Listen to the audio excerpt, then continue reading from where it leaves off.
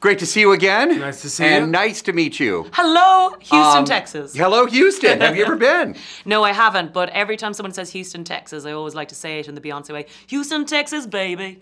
So I always feel like every time I hear it, big Beyonce fan.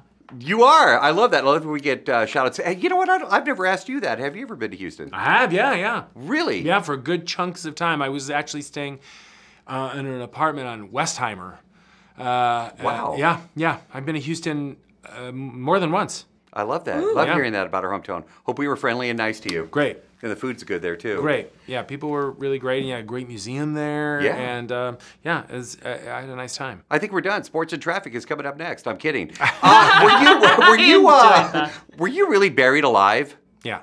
Tell me how you filmed that. It was Because, awesome. I mean, the series opens with that scene. Right. Yeah, it was one of those things that I read in the script and thought, oh, that's a really startling, interesting way to open the show.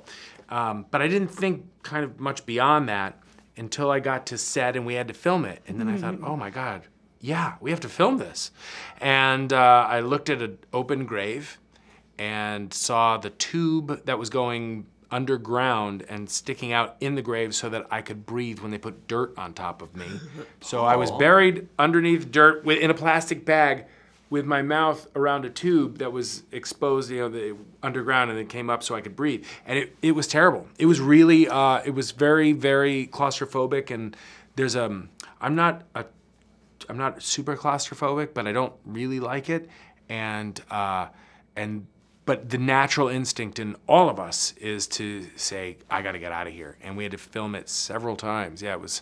Do they bring in clean dirt? I never asked this. Or do they use dirty dirt from there? They used the dirt that they used to kind of dig out of the ground. So Oh my it was, gosh. Yeah. Were there any times that you were confused about which Miles you were dealing with? Do you know? No, never. Really? You could do both of them now, and I'd be able to tell. Go on, you do one or the other, and I'll tell you who you're being.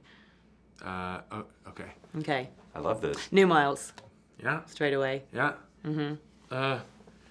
Old Miles, I can already that. Yeah, straight away. It's posture, everything. There's like you a could little- just We got a sample of it. Tricks of the trade. I Don't love worry it. about it. This schlump, that open. You always knew from which one he was playing, from his essence, his vibe. Yeah.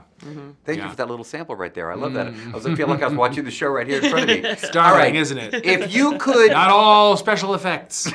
just us, and I was part of the show. Do I get a credit for that?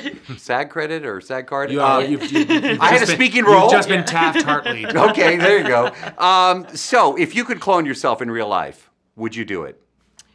I can't think of anything worse than having myself hanging around with myself. Like, it's bad enough that I have to live in my own body with my soul most of the days. So no, that would be awful. Like, if I could get rid of this one, and just replace it with something totally different, that would be ideal. You're killing me. Yeah. Paul, same question for you. Like you're leasing a car. I want to go. Yeah. This Can I is get a new just one? too many miles on it. Now I want to go for the There's too much the shit new in the back. I version. can't get rid of the stains. Yeah. There's a knocking.